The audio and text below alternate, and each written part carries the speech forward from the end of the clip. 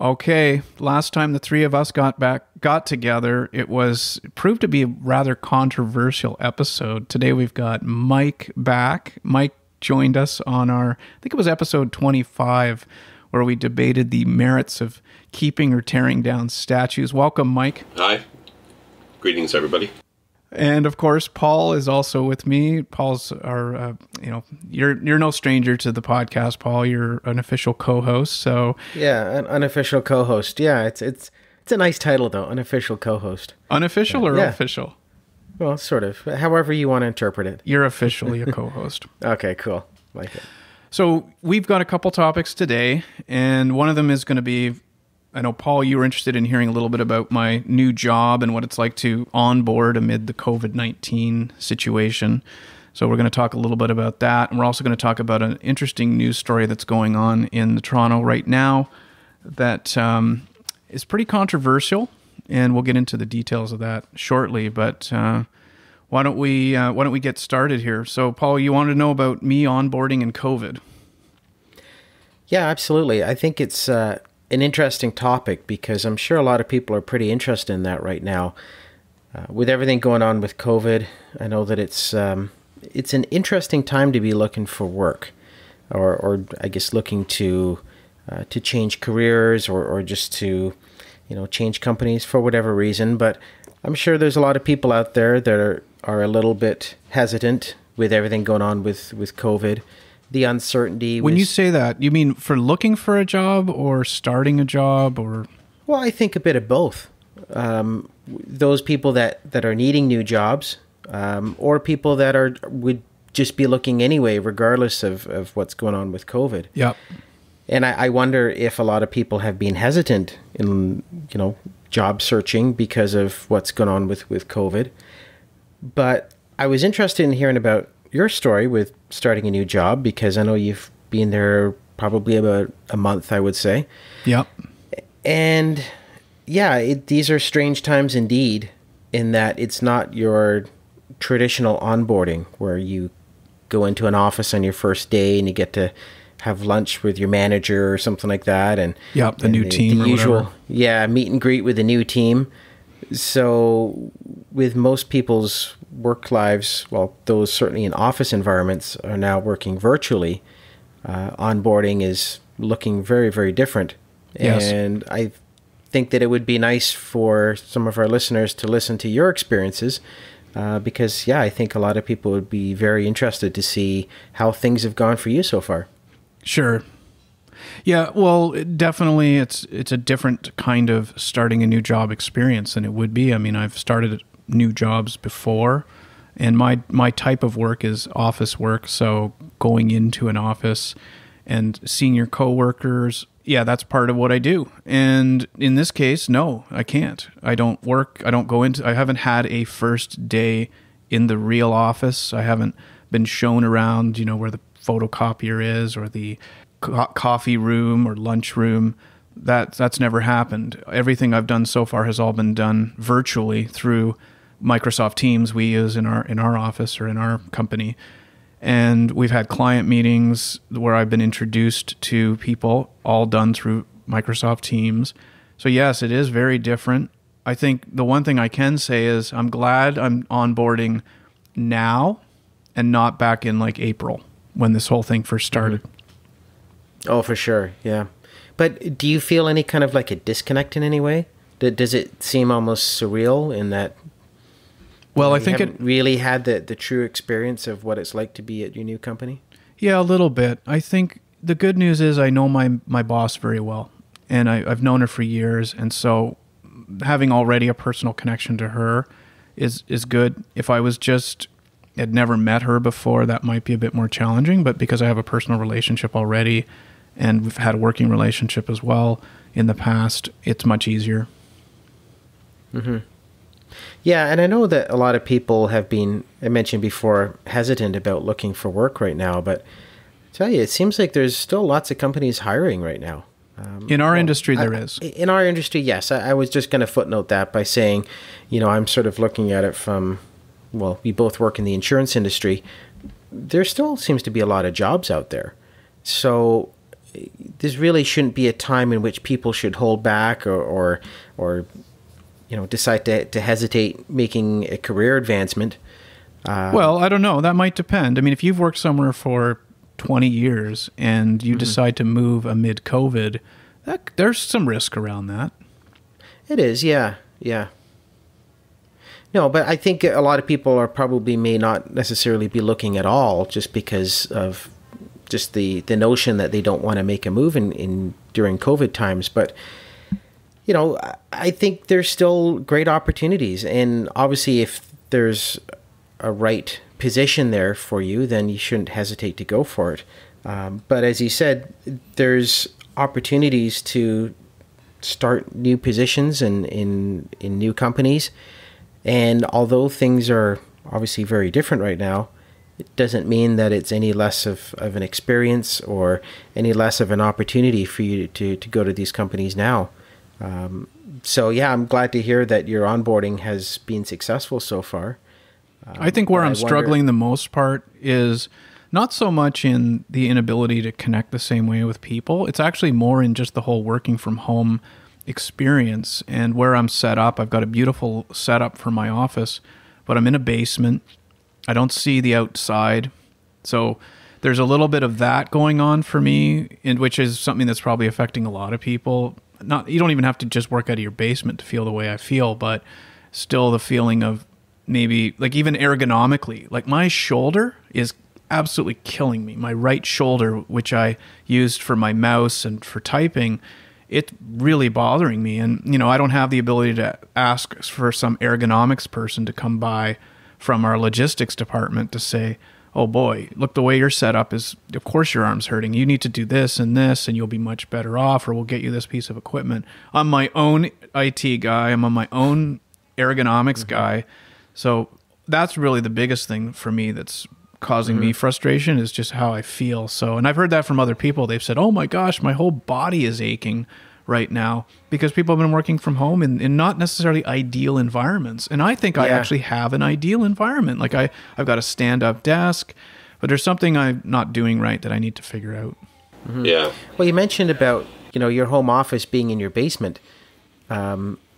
Moving that upstairs where you have some natural light, do you think that would make a difference? And I know it's sort of getting a little bit off topic from starting the new job, but it relates into the whole working from home concept and the adjustments that people have had to make over these last few months. Have you found that you have been productive working in the basement, or would you ideally like to have that office somewhere else? Yeah, ideally I'd like to have it somewhere else so that I at least had some ability to see the outside. But the challenge is my wife also works from home, so she's occupying the spare room. So that really leaves the kitchen as the other option, which I've actually brought the laptop up there and just done work from the kitchen just to change it up. And that's actually been helpful. Mike, you were going to say something? It's gone. Whatever it was. I think it was that I hadn't renewed my my relationship with my ergonomics advisor at home here. So my back was, I was just about to call him up to come up, and then I realized, yes, I hadn't renewed my my relationship with him. So I see. I'll just have to make do with the hurting back in my place, as I'm sure many of the listeners will have to. Well, and I was going to say, I think our listeners must think we're all like 90 years old or something, arguing about our aches and pains. Well, unless I'm sure there are a few people in the insurance industry listening, and they can relate with the whole calling up the ergonomics person to come by. Yeah. Most of us don't have the luxury. I wouldn't consider it a luxury if you have it, but it's a nice thing to. You have resources like that in your work, right? Well, they'd be different. Just like everybody, like for anybody on a line or whatnot, in a factory or an artist or whatever. Yeah, I mean, we're in Canada, so with the social network, I'm sure you could find some sort of social framework, I should have said. Medicine, there'd be some way to find someone to help you. No one's on auto dial, speed dial to come up and look at my situation very quickly, but I could take pictures and then go and make an appointment and do that kind of thing. Sure. Well, you're, and just to remind people, you have the same option that I do. So from your basement, whatever you have the ability to do is what I have the ability to do. So whatever Canada offers in terms of medical... no, but just to remind people, okay, so you work in the film industry, and my guess is that if you had an issue, an arm problem that was bothering you because of a workplace situation, there would be a union rep or something you could get a hold of? It depends how you look at it. There's the whole, you have the right to refuse unsafe work, and that's anybody in Ontario, right? And well, probably anybody in Canada. But they won't have someone on beck and call to like zoom in to look at like something that's unusual. So that's not really. That's not a. That's more of a chronic thing that will affect you over time. It's not really a dangerous situation, but it can create an imbalance. That's more something that we'd have to connect through a doctor or an physio person on our own time, and then show a setup of what we do, and they say, oh, okay, well, here's how we'll compensate for that. Yeah, and your job changes every day. I'm sure you're doing certain things some days and other things other days, whereas people like myself and Paul are kind of doing the same thing. Well, that's why keyboard, and that's why you guys have that, in your companies, because it is about doing the same thing again and again and again. Yeah. Whereas mine, it's not always that, but it can be for some departments. It's not for me. As a reminder, I do special effects in front of the camera, so things that actually happen. So they record it on whatever recording media, so flames, rain, smoke, fog, destruction of some specific design type. Anything that they really film happening, that's what my job is. So there's a lot of variety to that, you're right. Okay, so amid COVID, in particular in Toronto, there's a number of different stories that are going on right now. One of them, in fact, is a controversy involving the Liquor Control Board of Ontario. It's apparently about to launch a partnership with Skip the Dishes, which is receiving a bit of heat by the Premier here in Ontario. And for those international listeners, we live in the province of Ontario, which is similar to a U.S. state in that it's a state, and then in Toronto is based in the province of Ontario. So as well, cases are spiking in Ontario, another record-breaking number of cases. This morning, we're announced 1,924 cases, up from 1,859 cases yesterday, which was also a record. So with all this going on, there was one particular story I wanted to highlight, and that is the story of a restaurant owner who's facing charges right now for defying COVID-19 lockdown rules. And so Toronto's gone into what they call a gray zone. And there are restrictions right now as things like restaurants are not allowed to be open for in-person dining, patio dining in the city of Toronto. All this is not allowed. The only thing that restaurants can do is offer takeout. And so we have this restaurant owner who is facing some charges because he refuses to close his restaurant. And I'm going to run this clip for everyone so they can get a snapshot of what's going on, and then we'll talk about this after. Next to the Etobicoke restaurant that's become a hotbed of anti-lockdown sentiment. The business owner arrested this afternoon, led away by police officers. CTV's Beth McDonnell is live near Royal York and the Queensway with more. Beth. It's been a tense few days here, and still tonight there are supporters for Adamson's BBQ and police standing outside the restaurant even after the owner and one other man were arrested. In handcuffs, Toronto police take Adamson's BBQ owner Adam Skelly away from his business and into a cruiser. Supporters and police back for a third day after the restaurant served customers inside Tuesday and reopened again Wednesday, disregarding provincial lockdown laws to stop the spread of COVID-19. Around 6 this morning, the locks were changed under an overnight order made by Toronto Public Health. Police say Skelly later was given some leeway to access a rear compartment of the building when a situation unfolded. During the process of him entering, They broke through the drywall and entered the restaurant proper, and then from the inside broke out and damaged the locks that were put in place by the city. Police say Skelly has been arrested and faces 1 count of attempt to obstruct police, 1 count of mischief under, and 1 count of failing to comply with continued order under the Reopening of Ontario Act. Police say the situation was dynamic and another man was taken into custody. He faces 1 count of obstruct police charge.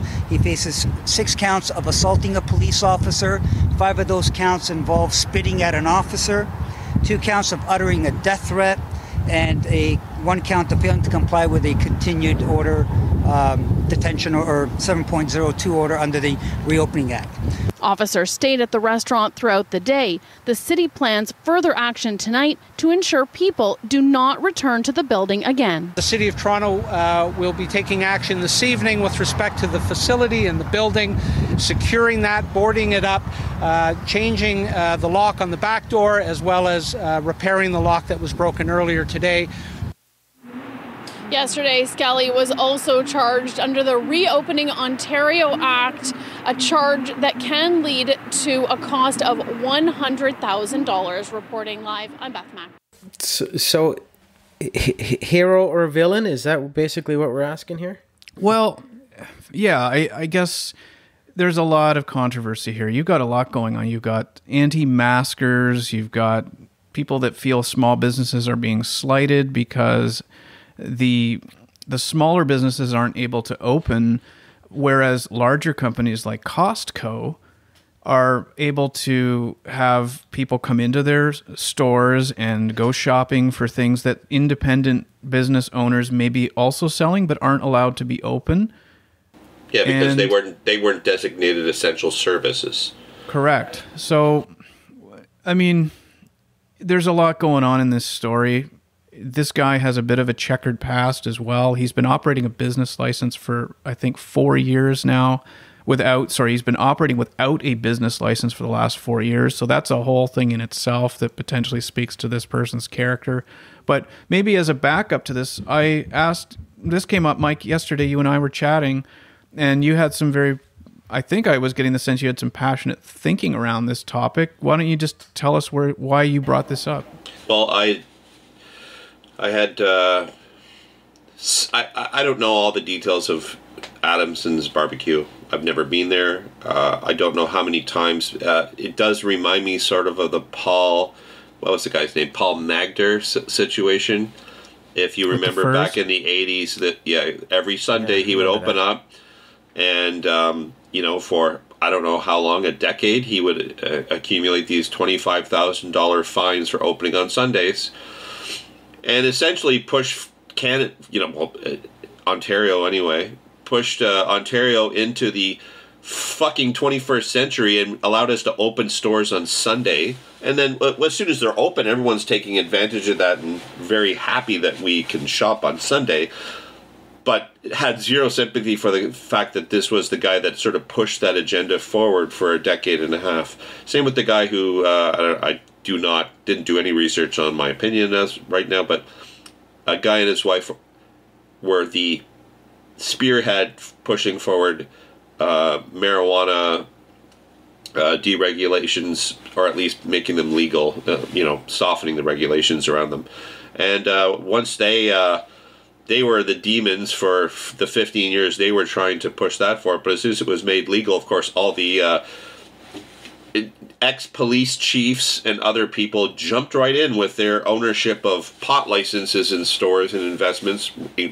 These are the same people that were standing up telling the public how this was an evil to society, should be controlled, should be shut down, and they were the first in line to take advantage of the changing legal situation. I see this as a little of the same. It's not exactly the same. Public safety is an issue, but I am not 100% firmly, but masks will they prevent some transmission, but not all of it. This whole situation is going to play out in slow motion, and the people who are going to get crushed by it are small businesses. And a lot of people have no sympathy for that, it seems. I think the reason I bring up I shouldn't have said anti-maskers, because the reason I did mention that was because a number of the people, including this Adam Skelly guy, were being marched off the premises without masks, not wearing masks. A lot of the people at the scene, holding these signs up, weren't wearing masks. So I do there's a bit of an element of that going on here, as well as the fight for independent businesses. I also get a sense a lot of these guys seem to be in that. They're not wearing their masks, so they probably could be falling into that camp. This is one of those situations, I think, where it's like climate change. It's not my job to understand and do the science on climate change. It's not my job to understand and do the science on masks and whether they work or not. Our government has divisions of people that their job is to do this and then issue public information that is in our best interest, and we should follow it. What the problem with generally society, and the reason I have an issue with this, is that there is a huge backlash to questioning. Just saying, okay, I get it that I'm not the professional here, but your message, official department, has been very inconsistent. One day do this, the next day do something, and I know it's real time. They're saying right in that clip that this is a very, what's the word what was the verb or adverb? A fluid situation. Right. Nice. I guess that's an adjective. Yeah, it's a fluid situation. We get it. But they have been jumping back and forth 180 degrees in some of the things that we've been told. I mean, this is months later now. We're firmly in the camp of everybody must wear a mask. We do know that that's not going to stop transmission completely. It can't. But that's not really the issue here. It's that small businesses, I don't see a lot of help from the government or any leadership as far as telling them, we know that this shutdown will probably cause you to go out of business, but here's how we're going to help. It's a lot of, it's better than the States where they've been waiting how long now? Like months. 9 months for any type of package, but Paul it's looks like been a while, and they're not getting guidance. That's what, and there seems to be very little sympathy on the side of people who watch them being shut down and are like, I get it, they're not following the public orders. This could put other people in jeopardy. That's the long and short of it, is that they're not scientists either, the people who are making this protest, so they don't necessarily know that their actions won't cause harm, but the harm that it will certainly cause is that their business is probably going to go down, along with thousands of other small businesses, and there doesn't seem to be a lot of compassion or empathy on the part of many people that are all about public health, rah. The same type of situation, I guarantee you, in Costco's and Walmart's with everybody around. I'm sorry, the two don't line up, and it's like, sell this person down the river, but this is okay. If you raise a topic or an objection, you're as I've seen listed in someone's comments on their Facebook, it's like, oh, where all the neo-Nazis meet to have their barbecue now? Like, you know what? Go F yourself, guys. Like, run your own business for a while. See what it feels like to have it disappear inside a few months while right across the street someone's just doing quite fine picking up your slack. Yeah, absolutely. Paul, you have something there? Yeah, I just wanted to mention, I think for the benefit of our listeners, I just want to make sure that we truly understand what the actual issue here at stake is that we should clarify that with Toronto being in sort of I guess it is in the lockdown zone, whatever the quote-unquote gray zone is. So just to clarify that this business, they are allowed to be open, but only for takeout and delivery. That's right. So I think the issue here was that the restaurant owner was allowing people to dine indoors. I think we should make that distinction there, that it wasn't so much the business was shut down, it's because he violated the bylaws that are now in force right now that states that within the city of Toronto, patrons are not allowed to sit indoors. So I think this is really what it was stemming from. And to Mike's point about the inconsistency with the various lockdowns and the jurisdictions in which it is being applied. I live in Durham region, which is on the east side of Toronto, and we're sort of in a different colored zone. So restaurants are allowed to stay open and have people dine inside up to a maximum of 10 people. Mm-hmm. If you go further out, then I believe it's the orange zone, where it's like 50 people. You know, it really is based on your jurisdiction.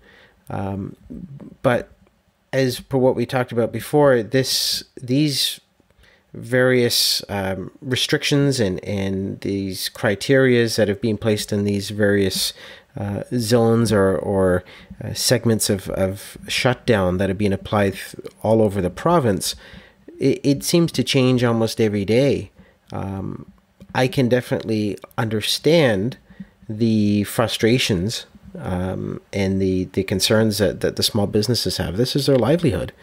And of course they're going to be angry. But when you were playing that audio tape there, the things that jumped out at me was the sheer anger and the rage that is surrounding this. Yep.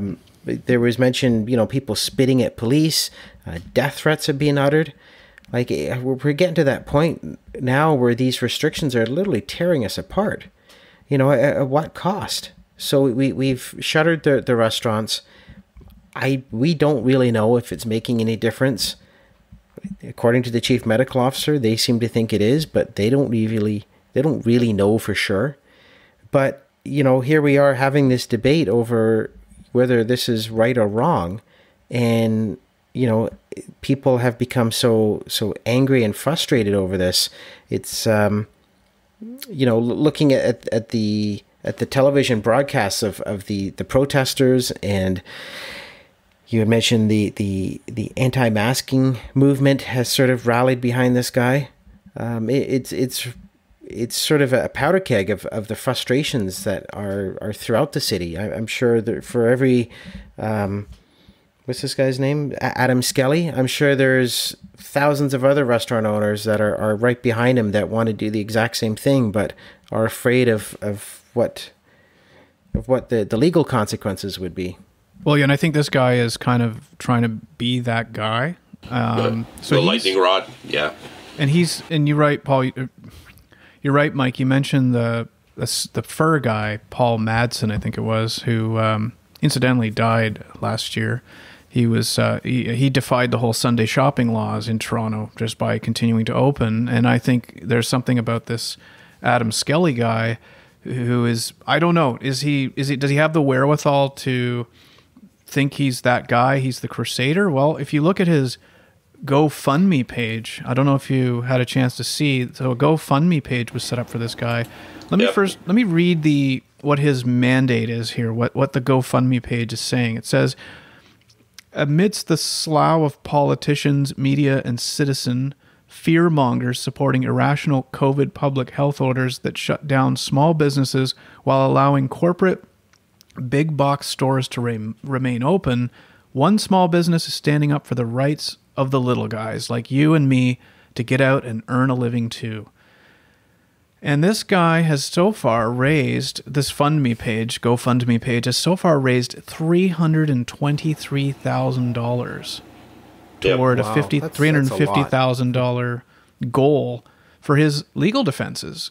I mean, let's see, it says there's 6,000 donors that contribute to this $323,000 that's been raised so far. Yeah, so there's a lot of support for this guy.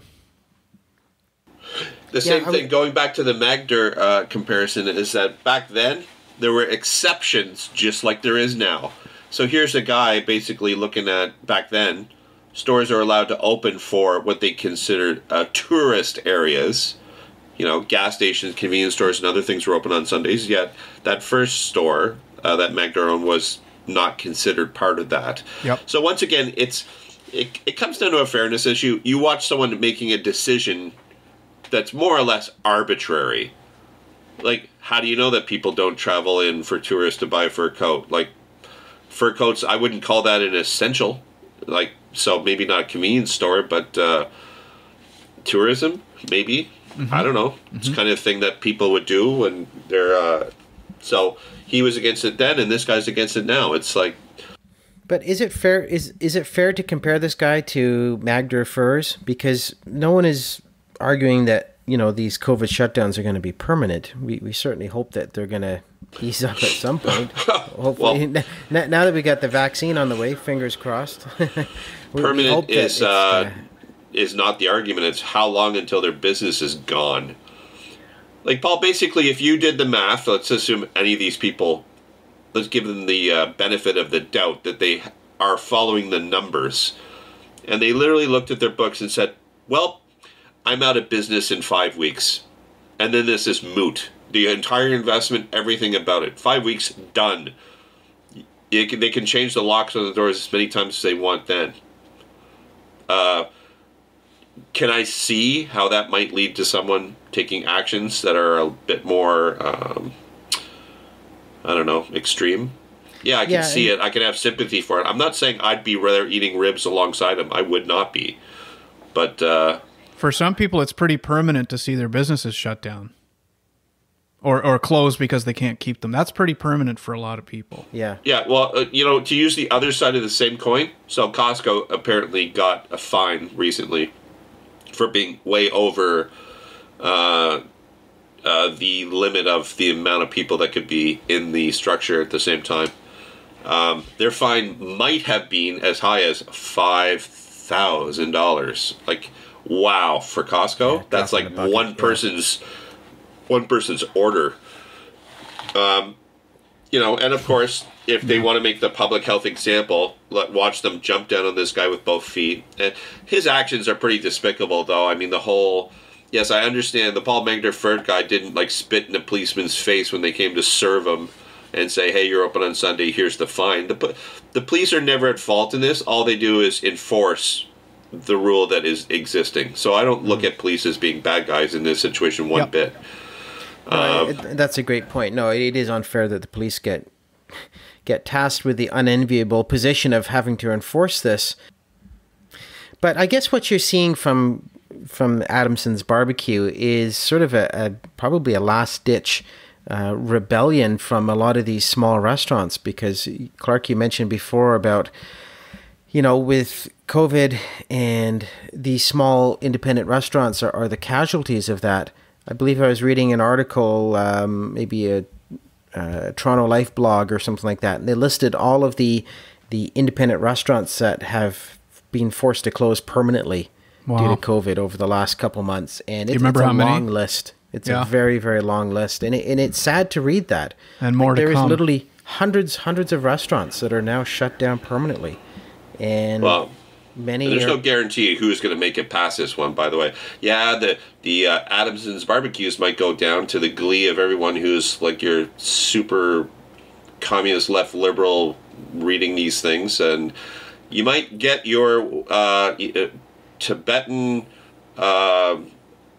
yak noodle place going down as well. So you're going to cry in your own milk there, or whatever.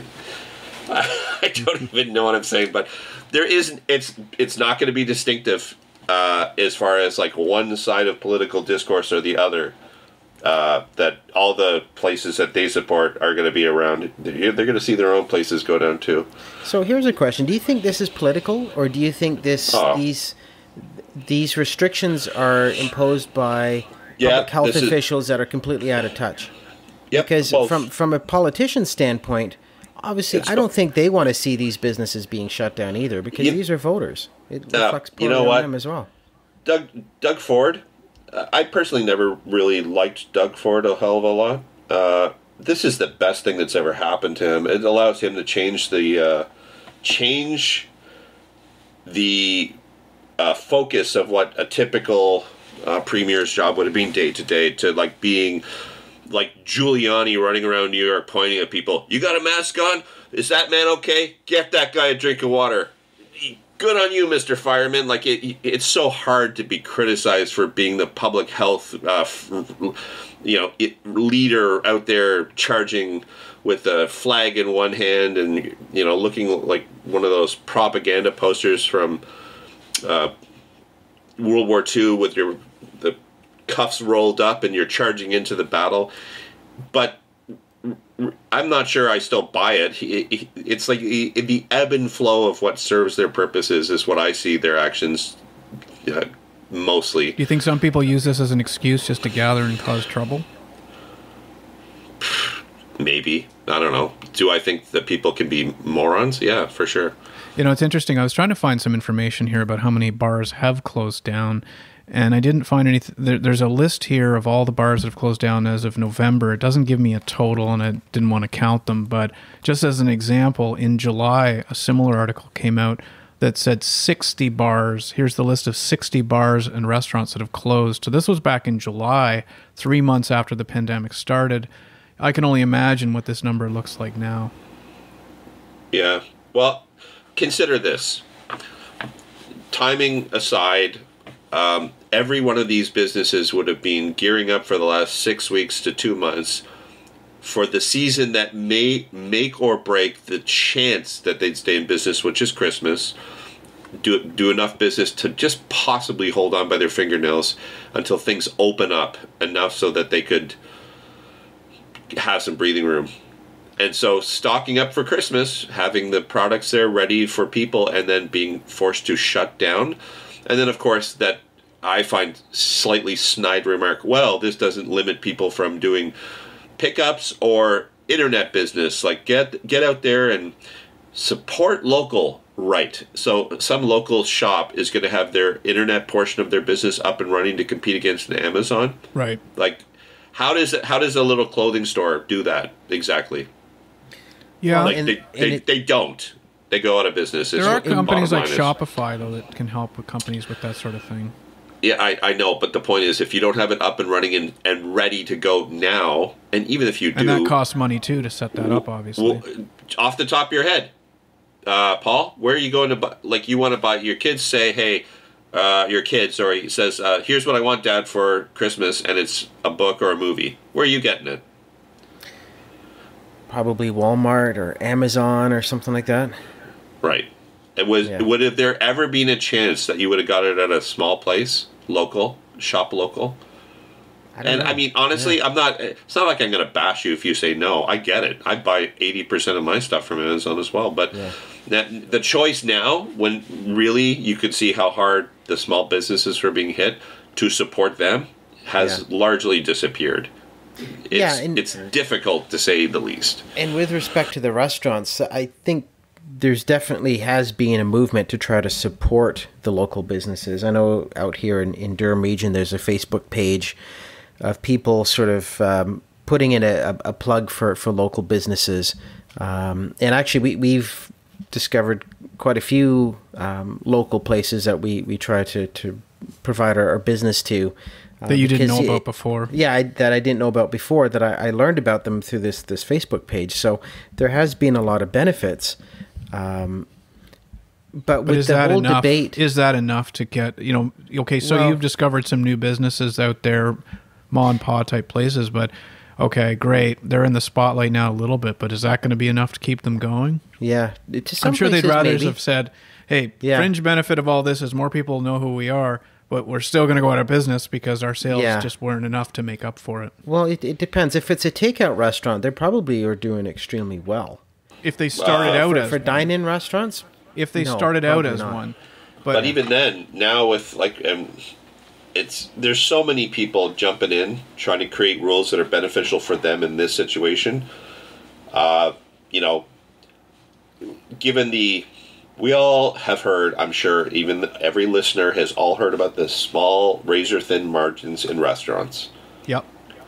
That's not going to change. In fact, it's getting worse all the time because fixed costs keep rising. Yeah. And yet, people do not change their mindsets as quickly as fixed costs do. And you should also point out about those razor-thin margins, the whole debate over like the skip the dishes and all of those. Well, that's one of the things where I was going to say that that changes. There's no, and the most public has no idea just how much of the payment they're making goes to that service provider. Yeah, because in some ways, Skip the Dishes, Uber Eats, it's really not allowing them, or it's not really making that much profit for the restaurants. It's enough to just kind of keep the lights on, barely. Yeah, this is a sensitive topic, actually, because we have a friend of ours who owns a local place up the street, and I'll freely share the name. It's Ace's Place. It's a nice bar. All three of us have been to it. It's a nice little spot, very close to stumbling distance to our house. And I learned from him about what Uber Eats, for example, charges a 30% fee for delivery and a 15% fee per order for pickup. Okay, so now you've learned this secondhand? I'm reading it right now. Here it is on foodandwine.com. Uber Eats notes on its website it charges restaurants a 30% fee for delivery and a 15% fee per order for pickup. 30% on what? Of the food order. So literally, the more I spend, it just stays exactly relative. I think if you were to go and buy $100 worth of food at Ace's Place, that he would have to shovel over $30 of that $100 to Uber Eats to support the fact that you're able to order through the Uber Eats platform, and that the Uber Eats delivery service will take it to the customer's house. He's paying 30% for that privilege. And what I find is that depending on the restaurants, there's an Uber Eats or Skip the Dishes price, but then there's another price. You do actually pay more depending on the restaurant. Like there's a second menu for the Skip the Dishes app where you do pay a premium because the restaurants have to charge more for the food to compensate for that 30%. Are you saying if it's $100, then they're going to charge $130? Yeah. Sort of So thing? Yeah. basically, if you pick it up yourself and pay cash, let's say an item would be, at $10 for a plate, whereas if you go on the Skip the Dishes app, that same item might be like $12.50 or something like that. Right. So they have to charge more in order to compensate for that 30%. So for me, for what I've tried to do is that I will go and pick up the food directly, because that way I know the money is going directly to that restaurant. They're not paying any overhead. You care, Paul. Most people don't give an F. That's true. That's the thing. And you got to go with the average person. If you said, hey, by taking these 30-second extra seconds of effort, you can actually make a difference in this business's, they'd be like, nah. Most people, how many people listen to an ad on YouTube when that little skip the ad comes up saying, oh, well, this is the way they make their money, so I'll sit and listen to the ad for 30 seconds so this guy can make his 0.001 cent off me. It's like, nope, F it. Skip. People don't care unless they literally have a personal relationship. So this whole idea that we're helping Toronto businesses, you know what? You either help them or you don't. You don't make a selection like, oh, this one is okay, but that one's not. It's like, well, do you want to... This is... My main argument is the government themselves has totally dropped the ball on communicating to businesses how they may get help by saying, I know you're sort of sacrificing yourselves. It's not really fair. The world isn't fair. But either communicating, sorry, no help for you. That's just the way this is. Like it or lump it. Or, hey, we're going to help you. And this is the way it's going to happen. Don't worry. Yeah, I really feel for this guy. Very little of that. I feel for all these independent restaurant owners in particular. I don't feel for his behavior. It's pretty disgusting. Yeah, no, but he could have on that one. Yeah. No. Then again, I also don't want to judge all because did they go to him for that message on CTV or whatever? No, the police got to go up and say their bit, and they're going to make it sound really beneficial or suitable for their actions. They're not going to try and balance it and give that other guy... I'm sure there are people who have interviewed him, so if you really care, you can find the other side to it. I think if the spokesperson... Do you guys know that Aaron Franklin guy? Aaron Franklin barbecue guy? Nope. No.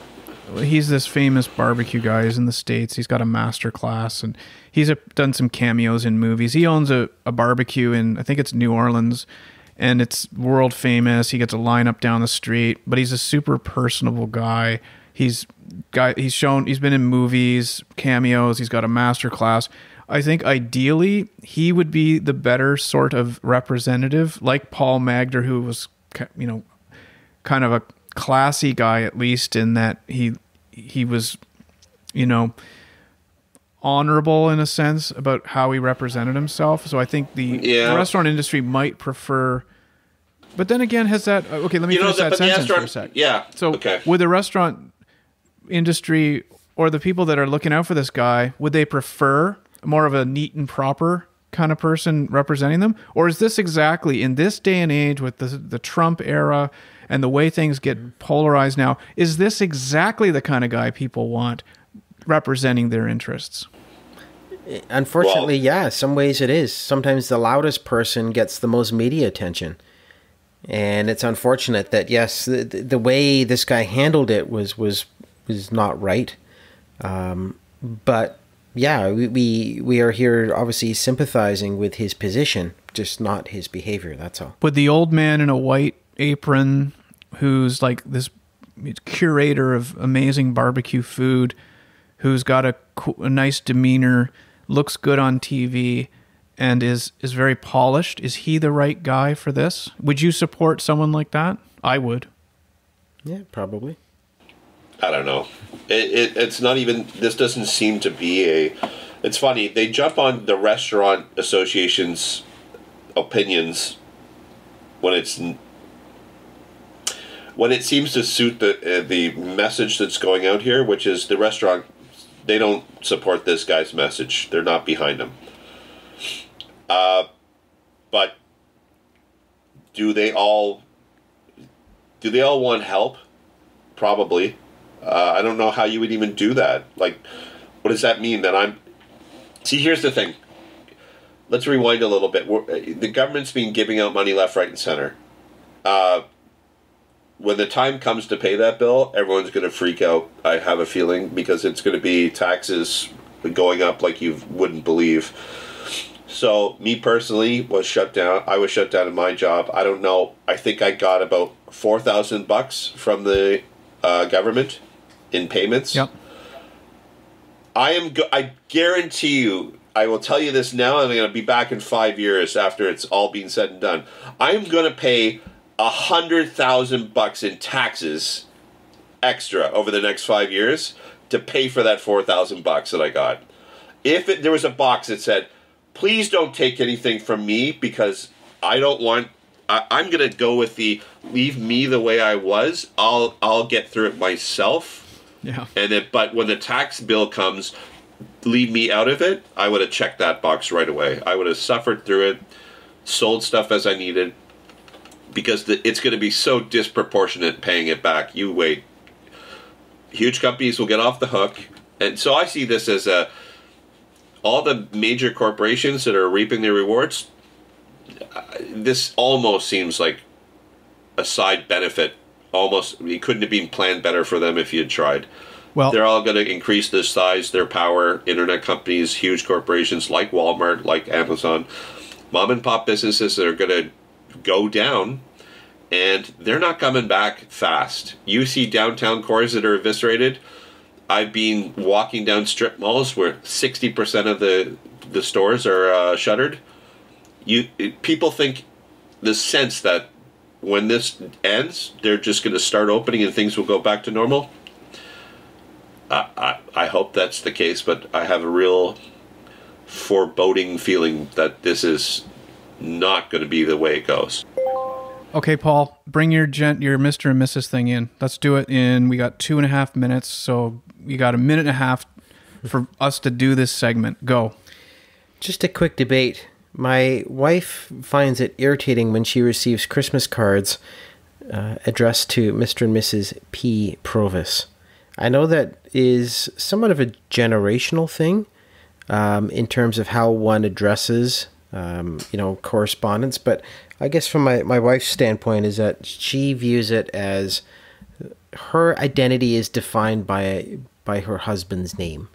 Is this something that in terms of the whole debate here, it annoys her, and I'm just curious as to if other women feel that way. And this is where maybe having be nice to have a woman's perspective chime in on this, and maybe we could, revisit these types of debates further. But just want to I don't know, get your guys' opinion on that.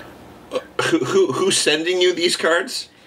Is this like Pepperidge Farms? No.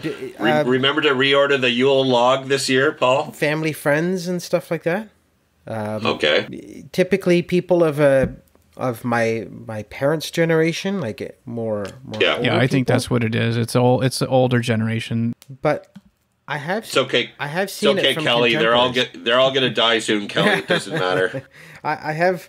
We have received letters from contemporaries addressed to Mr. and Mrs. P. Provis. Now, did they actually write it out, or was it those little? No, they wrote it out. Stickers that you get from the war amps. Less than a minute, guys. Yeah. Because it's like, I don't know. The fact that you get mail at all is cause for celebration, because that's going to end. That's a good point. Another thing the millennials have killed.